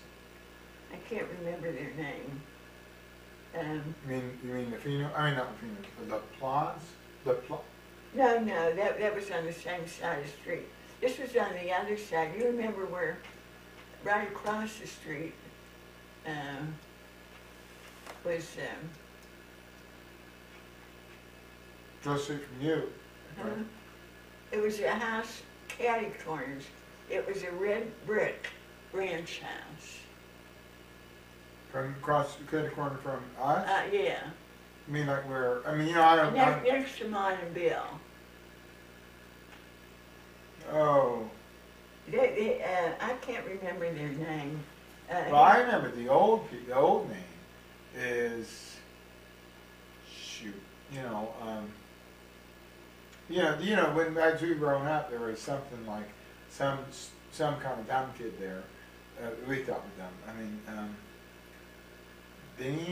Danny, yeah, 2 kids. Yeah, they had a boy and a girl. Yeah, what was their last name? That's what I can't remember. He married McCarthy, right? No, McCarthy was on the other side. They were on They were right across Timberline. the street from us. You were here and they were there. Yeah. Now you were here and these people are there. Oh, that was a new house that wedged in Yeah. between put-offs. They built that house the same time that, a little bit after we built ours. Because I used to put Charlie at the window and he watched him, work on it. Well, that was the house that wedged in between put-offs and Put on, Andersons. yeah, right Right. between, yeah. Anyway, they had a little girl, and she wanted work kind of a way to move into that clubhouse after you left. Oh, really? Move in? Yeah, she wanted to have it, for Clubhouse. a dollhouse for her own. Well, you should have moved it over there. She didn't want it moved over there. She wanted it where it was. I mean, well, we could have. She used to come over every day and go down there. Really? Well, then why did you tear it down? I don't know. Maybe your father didn't want her to do it. I don't know. Is that it? Oh no, I don't think so. I think he took it down after that. When I was thinking that, I kind of like the old clubhouse. Then we didn't go in it or anything. And I guess Daddy said it was just an eyesore, Yeah. Probably one of those Dayton eyesores, those things do in Dayton. But, let me get another beer. One more beer. Oh, here's one up here. Where's that one? There was a bottle of beer. Yeah, it's in the refrigerator. Oh, I'll get that. But, It's right on the bottom. it's always good talking about the old times, because, I never get, sometimes I have a different perspective than you do. But you never know. I don't have any more. Is Sandy in bed? Or is she on the So you sofa? got a lot more. You got the 6-pack of that other backup version. Beer? Is Sandy in bed or in the sofa? She's in the sofa. Oh, okay. You got lots of beer in there. We're not short of beer, and then if that runs out, we got the I didn't Imperial. say anything about being short of beer. I said I was short on talking to people about old times. Oh, really? Real old times, when I was little. Dorothy's gone and she was the only one. No, it's always good to talk about Your it. mother's gone, she was the only one. The only one won. We Right. could talk about old times. Oh, really? I guess Chuck is the closest one. He told me, he said, just talk to me, I remember a lot of it. He says he remembers Mother. And he was only 4 years old when she died. But he says he remembers her. I don't think I remembered when I was 4. I remember a few things when I was Yeah. I remember work. I just remember this one definite thing. I'm pretty sure I remember. We were really young. We were in the bedroom, that back bedroom. I guess we were about 1 or 2. I just remember talking to Jimmy in our baby language about the sun. We definitely had a discussion about the sun of some type. Yeah. Some crude discussion about what this was. We were always cooking in the baby bin, and the sun would go over. And Yeah. and we were running, it was shining in. Well, first off, we had to ponder it for quite a while Sunday morning or Saturday morning, because Mother and Daddy would sleep till noon. Yeah. And all we did is just to be quiet. And just sitting there and be quiet. Because we, of course, in those days, we woke up at 6 a.m. Yeah. Just the opposite. So, we were, I mean, I can appreciate the need to sleep in till around noon. But, you know, but we spent a heck of a long time in that baby pen every morning. Yeah. Because we didn't have anything better to do. Yeah. And we were sticking to the sun and wondering what the light was, you know, what the difference between night and day was. I think there's an advantage to that, you know, having someone early on to discuss some of the scientific problems. You know, it's almost like early discovery. Because, you know, instead of one... You remember that, huh? Yeah, because we had a really intense discussion about it. How old do you think you were? 1 or 2. Oh, you couldn't have been that now. No, I remember, because I can see us clearly in the baby pen discussing it and talking to Jimmy. And, you know, we didn't have to talk a lot to get the ideas across. I don't think when you were 1 or 2, your mother slept until noon. I'll tell you that. I know she didn't. But Sunday morning. Even on Sunday, I don't think she did, no. But we liked the day. We wanted to get outside. I don't know whether we were just fretting about being in the baby pen, or, you know, when the sun was out. So well, you didn't stay in there very long. Both you and Jimmy managed to crawl out of there. Do you remember that? Your mother said we kicked it all apart. Johnny did the same. No, Julie kicked the baby pen, her baby pen all up. Johnny tore it. Johnny rattled it. He shook it. Yeah. He saw some weak spot there, and he just figured he didn't want to expend a lot of energy or make a hazardous condition, but he figured if he tore it up, he'd get out of there. Well, you know what I remember about Johnny and Julie? Real clearly. And that is the fact, you remember that the kitchen that went to the breezeway? There was a step down there from the kitchen to the breezeway. Johnny always, when he started to walk, or even before, he'd watch that, and he'd go down real carefully. And Julie, wham, you know.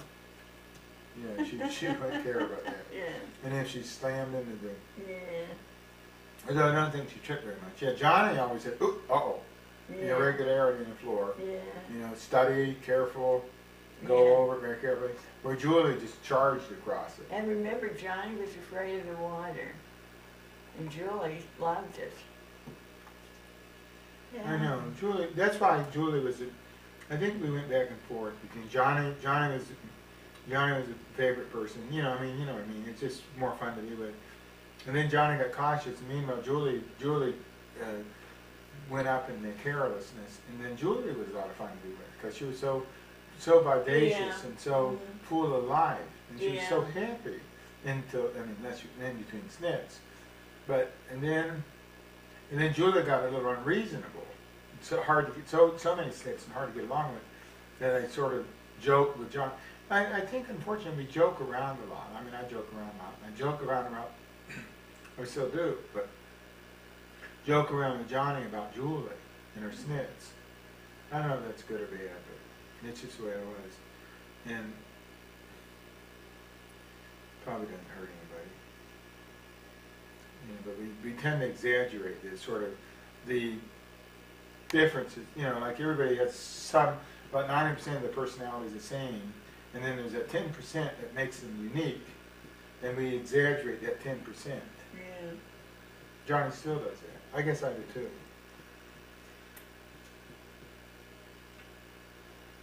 But it was... They were different, aren't they? But you think they were different too? Oh, yeah. When were they different? Johnny and Julie? To me, always. Julie was always, even when she was little, she was more withdrawn than Johnny. If you remember, she wouldn't go to everybody. Oh. Johnny would go to anybody, you know. Johnny was a real happy little boy. And I don't think Julie ever was. Yeah. Don't you? That's what Julie remembers. Huh?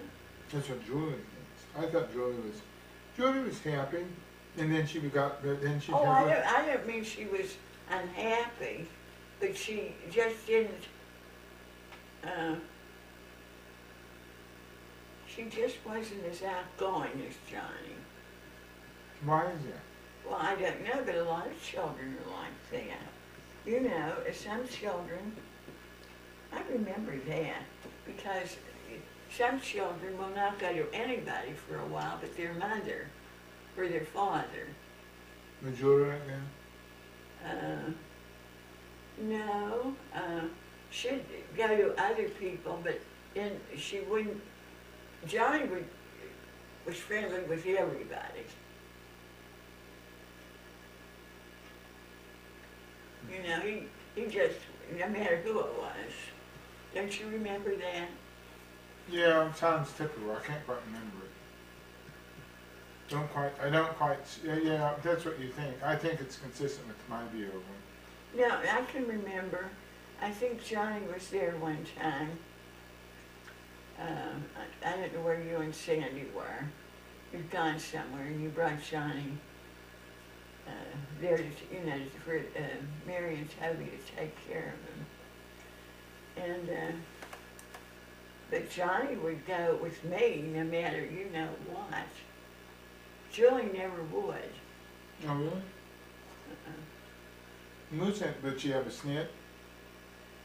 No, but she just didn't, I don't know what it was. I didn't understand her because I think she was the first child that had ever been that way towards me.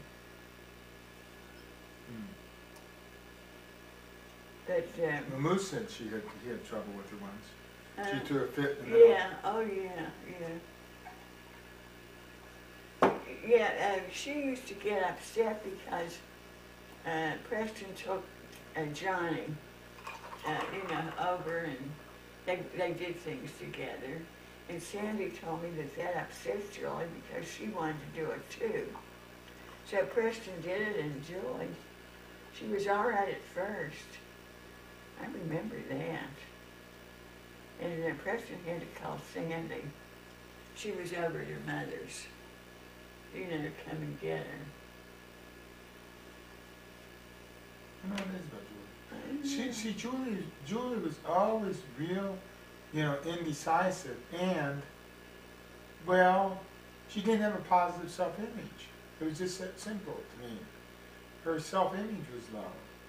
Well, what made her throw things and get into this? Now, Sandy's mother told me, Pat told me, that she did that when she was down there this last time, because she wouldn't let her go out with this boy. What boy? The man that... oh, the jerk. Yeah. Joe the jerk. Well, that is... So she apparently is still doing that, isn't she? No, she moved in with Joe the jerk. No, but I mean she... yeah, she did it. Well, we told her, look, if you still feel that way when you're 18, go on. Because we couldn't just lock her up forever. We figured whatever it is, get it out of her system. Yeah. But no way that we weren't going to. Julie, not only did she make some kind of, her decisions were good or bad, but in this case bad, but no matter what her decision was, she wouldn't change it or nothing. So.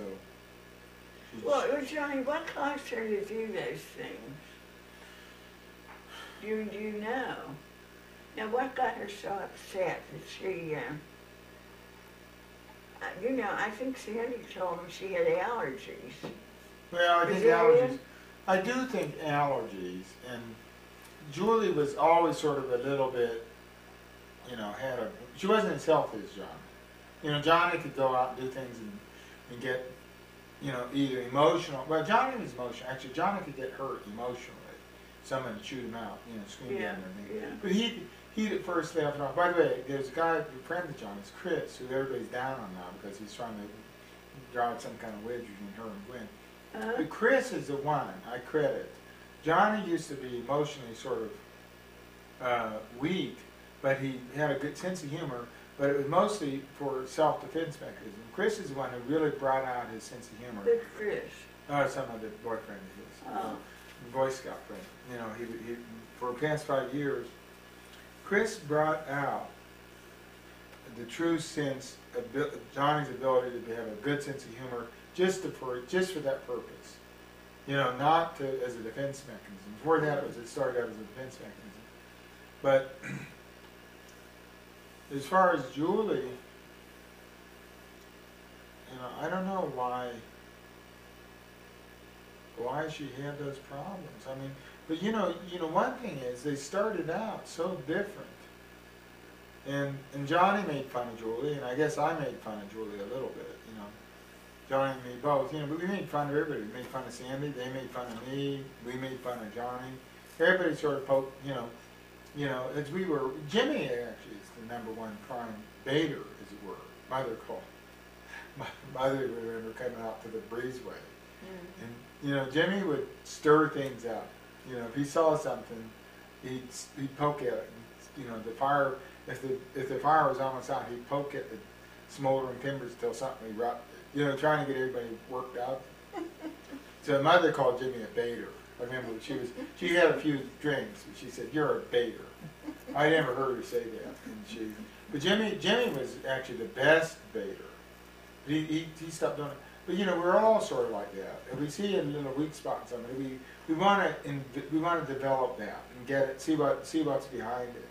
No, I didn't. I never do that. No, you don't do that. No, you're never, not. Never do anything. No, you're not a baiter. Me and Jimmy are the prime baiters. But unfortunately, Johnny and Julie picked it up for me. But Johnny picked it up better than Julie.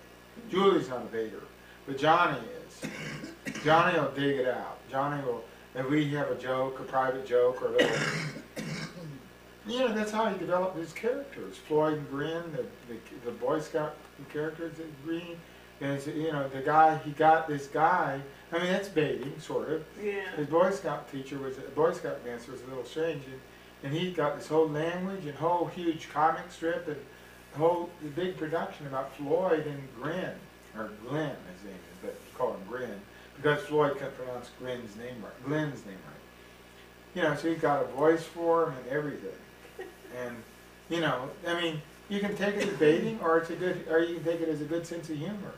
And I think Chris actually brought Johnny from being a baiter in a sort of a self-protective mode and sense of humor to being a true, just a funny person, enjoying to laugh for its own sake. But Johnny was always real serious. He didn't laugh a lot, but he does with me. And so I always like to talk with Johnny, laugh and joke, and whatever it was funny, we'd blow it up, you know. So, and Julie was always funny, and she's always doing something. Yeah. You know, like I remember one time I got on a video camera. One time I remember Julie was saying, "Watch this," you know. I remember coming in with the video camera and she's jumping rope, and the rope got caught on something in the lamp, and Julie got frustrated. She tried it again, got caught in the same thing. I said, "Darn that rope." And then Julie finally, after about the third time, threw the rope on the floor and threw herself in bed and started crying. Yeah. And then I take a picture of that. There it is, that dastardly rope. And I started talking about the rope being the problem, you know, but, you know, and made a big deal of that. Then Julie got mad at me and threw a bunch of things at me, and I had to leave the room. But, you know, the thing is it just marveled me to see what frustrates the little kids, you know, and. Well, I sometimes understand that. You know, they, I don't know. To them, I guess it wasn't a joke. Yeah, They took it seriously. But, their feelings are hurt awfully easily. But Johnny, I guess because Johnny was such a good baiter, and he's even, by the way, he surpassed me. Johnny's sense of humor surpasses me. I mean, yeah. I mean, you know, because everybody, like Gwen family, everybody thinks Johnny's a real wizard. He can take anything and turn it around. You know, see if he hears something and slips it around, turns 180 degrees and slides it in there, and it's just like, it's funny. He is a rare sense of humor and very funny. I mean, I'm sure he got it. It's an outgrowth of what we did all of his life. Yeah, Johnny, they'll probably stand him in good stead in their business, I think. You know? Johnny's quick. You know, he's quicker than I am. Yeah. He's funnier than I ever was. And he does it, and he's even doing it in a nicer way now. But, He's always, it's always fun to see Johnny, because I could bring up anything. We could bring up literally anything, like that notebook, anything, and we could talk about it for an hour about this, and make jokes about it, and have a good time.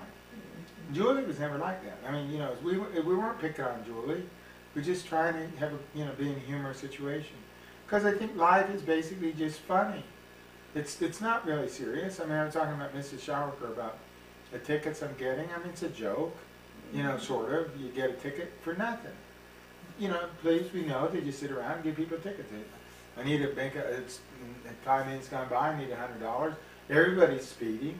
Nobody goes a speed limit. Whatever the speed limit is, everybody's going 5 minutes faster, or 5 miles per hour, 10 miles an hour faster. They just arbitrarily pick somebody up and give them a speeding ticket. It's a joke. It had nothing to do with traffic safety, nothing to do with public safety, nothing to do with accidents, nothing to do with anything. Just simply illegal highway robbery. And well, so, you're breaking the law, for one thing. I know, but the problem is the law is just arbitrary. They just set the speed limit low, everybody goes faster, and the police give everybody $100. It's fine, except that the thing is since everybody's speeding, they pick one guy out and give him a $100 ticket. It's fine for everybody else, but somebody ends up with a $100 ticket. It's not, then it quits being a joke. Yeah.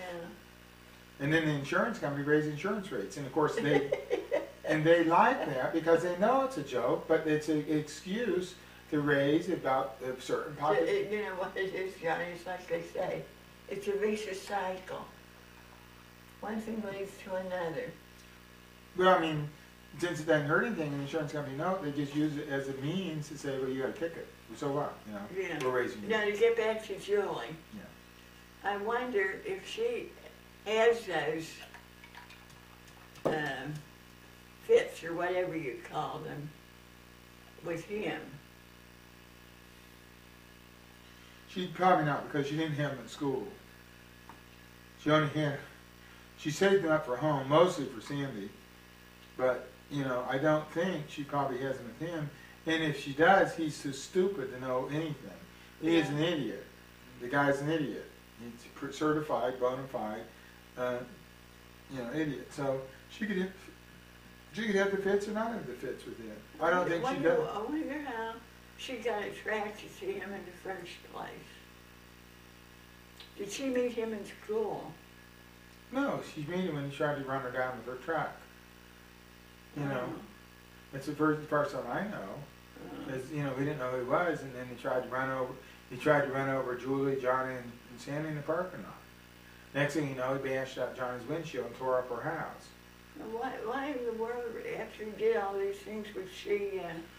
That's what I said. I says, look, Julie, why don't you there's probably a scummier person. If you go downtown, go to the jails, you might even find somebody more stupid. But you know, you have to work at it, because this guy's a bona fide idiot. The high school flunky, dropout, drug addict, vicious, threatens people, threatens to kill all of his neighbors, drives his car, get in an accident with his car about once a week, can't learn anything. He's totally dysfunctional. But Julie feels sorry for him, among other things. That's no reason to fall in love with somebody.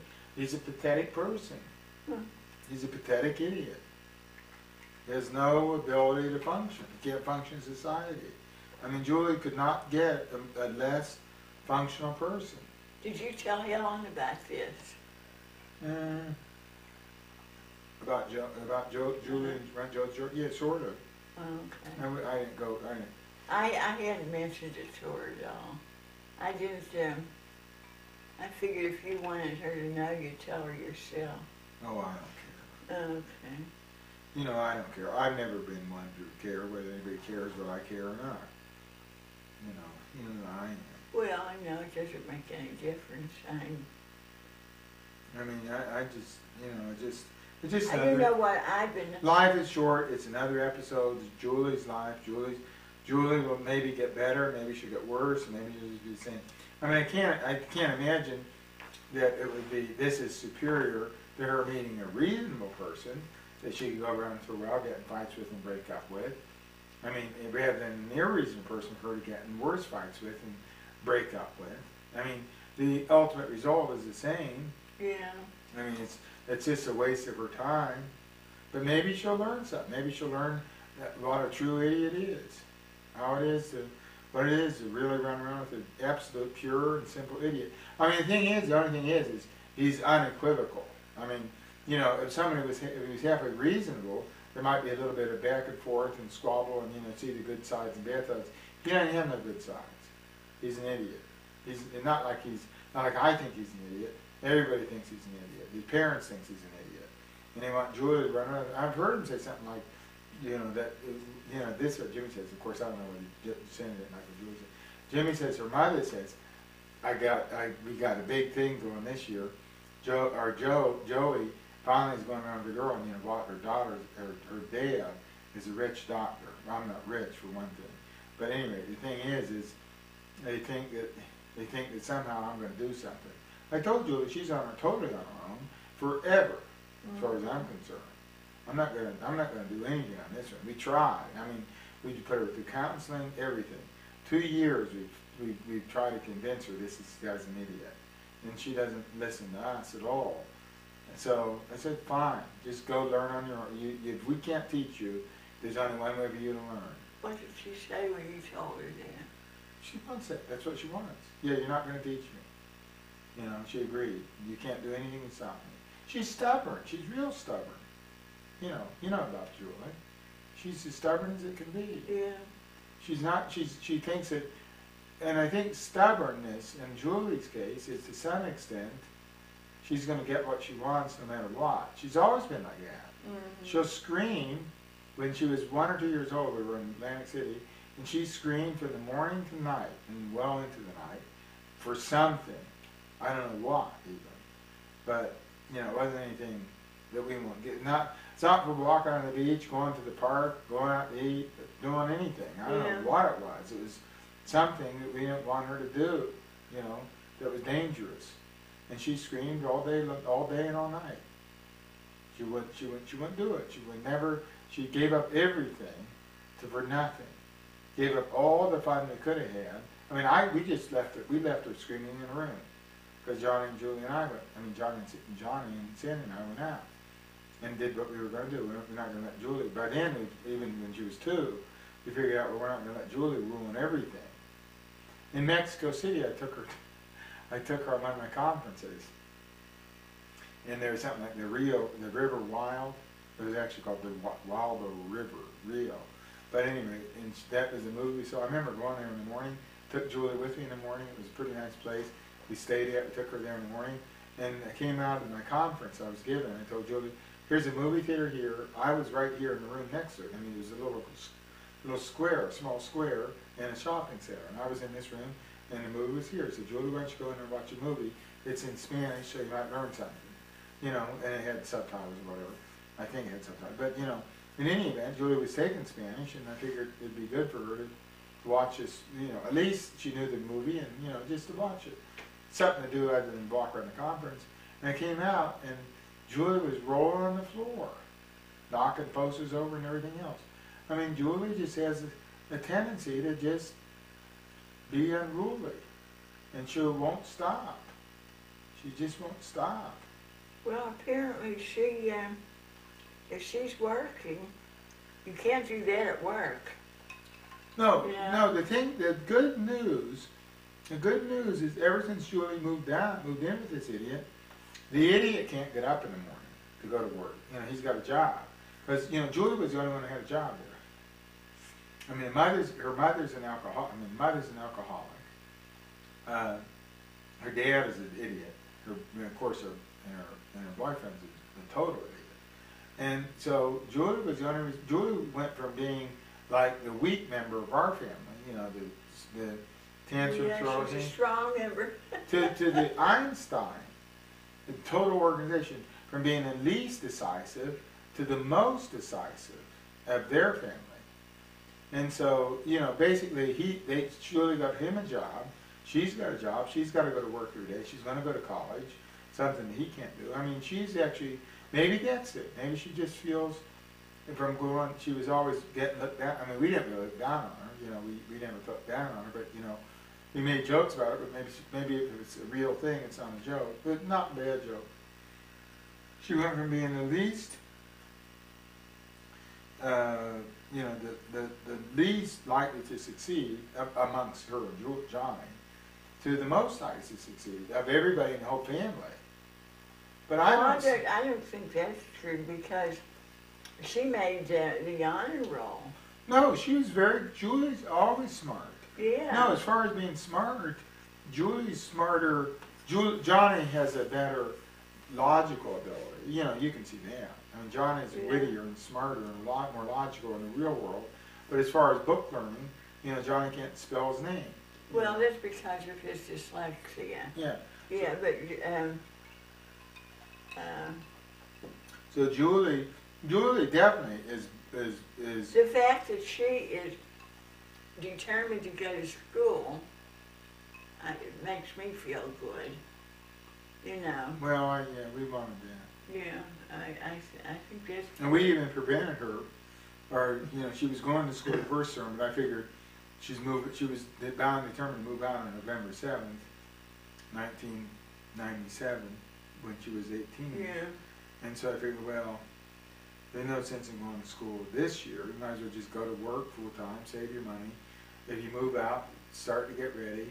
January 5th will be around soon enough. And go, you can start then. Yeah. And that's what she's going to do on Monday. She's going to start to go to school. Yeah, well, that's good, yeah. And it made her more determined than ever, maybe because she's around total idiots, of the importance of education. I've always emphasized that. Yeah. I've always emphasized ever since they were 1 year old, the only thing that's important is your brain. And getting things, getting knowledge. And, you know, so she's heard that enough times, and she probably believes it. And, you know, I think that she's going to do well. But eventually she's going to, for the life of me, I don't know what it is about this jerk. Other than, you know, Beverly got trapped in a thing like this. I remember, I don't know if you remember, but you probably know more about it. Helen telling Beverly, when, I remember 20 years ago, when Lupus, you know, we call him Joe with lupus, came around, Joe Plascota. He said, and I remember he. Oh, you remember that? And then, oh, they were opposed to that marriage. And then Joe left. Bye, Joe. Keep saying Beverly. The guy's got lupus. I mean, he's just going to end up in the hospital and then die in maybe 15 or 20 years, and you're going to be a widow. And you want that? And, you know. Oh, I remember that. And but you know what the strange thing is about it? As Helen and Elwood really loved Joe. Okay. It didn't take too long. You know. I mean, they posed, but he wasn't unreasonable. He just had. No, Joe was a real lovable person. Oh, really? Oh, yeah. He, everybody liked Joe. I never got to know Joe very well. Yeah, oh, he was. He, your mother, I know your mother told me one time, she said, you know, you really, I can see how Bev felt about him. I know he thought Bev was, she was really, he really loved her. Yeah, it was a good marriage, even in spite of the fact that there's one thing about it, you know, they made up their minds, I guess, in the beginning, that they were going to enjoy what they could while they could. And they went everywhere. I know Joe told Preston one time that he said, we've never saved any money because we figured we'd spend it and have fun. And that's what they did. You know, Beverly said they wanted to go to Croatia. Oh, you did? Yeah, but when he was well, and they had, the first he didn't have money. Second he had money, but he was well, but then there was a war. Yeah. Know, about 5 or 6 years ago, 1992 or so. Yeah. 1991 and 2. And then, he, you know, the Russians were in charge, so, of the Serbs, so, you know, he was afraid to get in there, and then he couldn't get out, you know. Yeah. Because he was Croatian, you know, and that was kind of the underdog, and then finally he got sick. Yeah, I didn't know that. But you know, he was,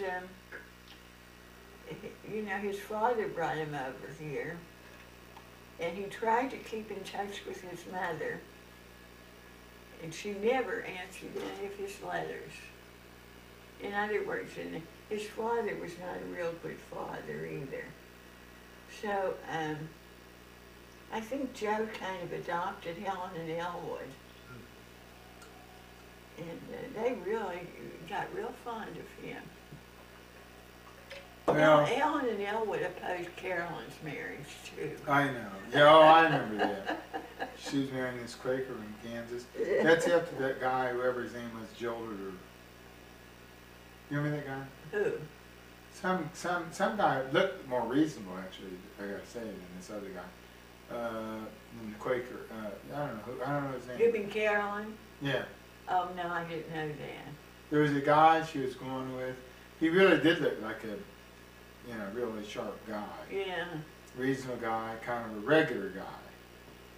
Kind of like a regular, outgoing guy. And he jilted Carolyn. And then she, within 6 months, she went for the bottom of the barrel. Well, I mean, you know, she went for the Quaker. Yeah. You know, Lester. Don't you remember that guy's name? No, I don't. Les was the man she married. No, But before Lester was something. I never heard about that. But I know that. She was on the rebound. Oh, was that it? Yeah. Oh. I didn't know that. I did know that Helen. I don't know whether Elwood was against Les or not, but Helen was. Well, I think Elwood was too, because I remember him saying. Elwood always had the logical stuff. I mean, you know, this another mismatch. Yeah. I mean, everything's a bit of a mismatch, and you get by with it. Like Johnny and Gwen are a mismatch. I mean, not they're getting married. That's just the first person you happen to fall in love with. And Julie and Joe are total mismatch. You know, I mean, IQ-wise, they're just miles Well, the apart. thing about it is, Johnny, maybe nothing will ever come of either of it. Oh, I know. No, that's Johnny's first, you Yeah. know. That's right. That's bound for Yeah, yeah. because they live apart. And with Julie, she may come to her senses. Oh, I think that's right. I think Julie. I think she will. One thing, Julie is getting stronger. She's getting Yeah. more determined.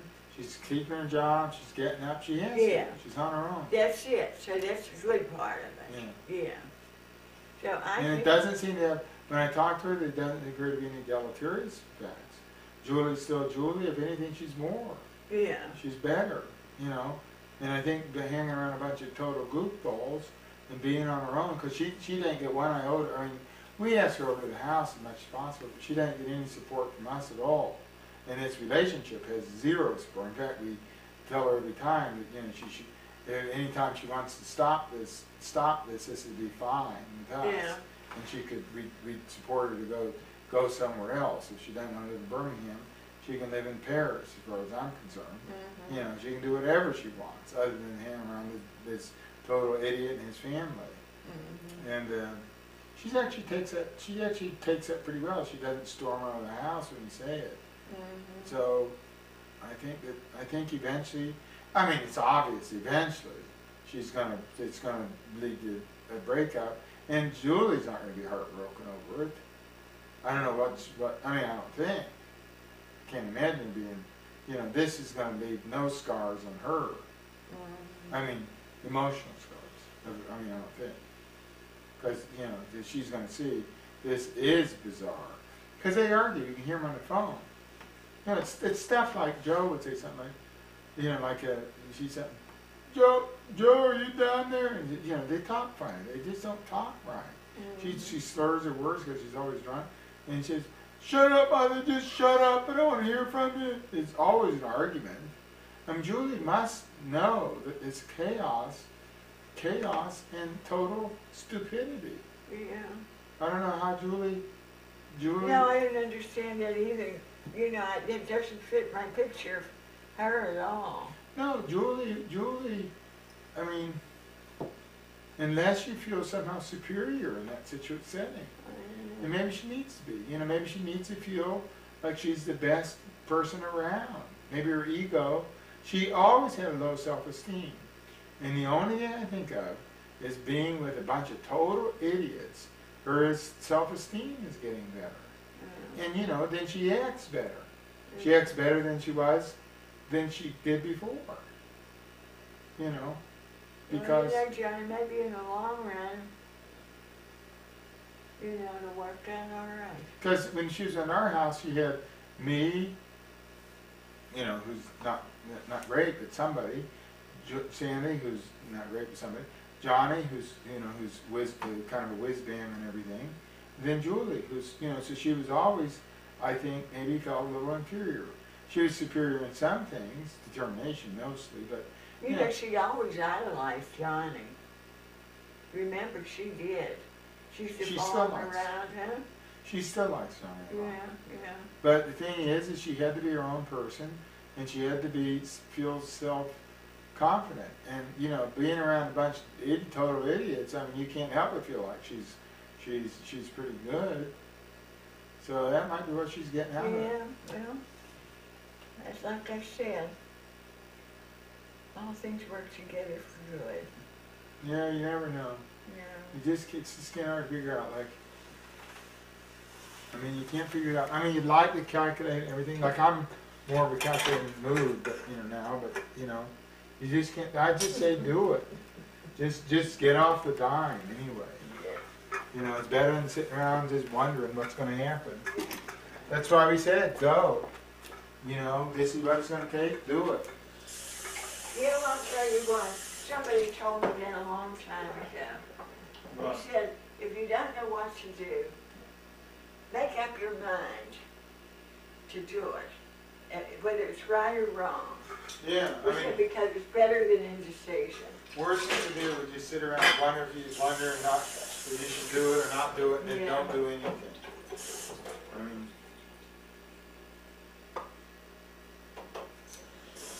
well, as you know, I am a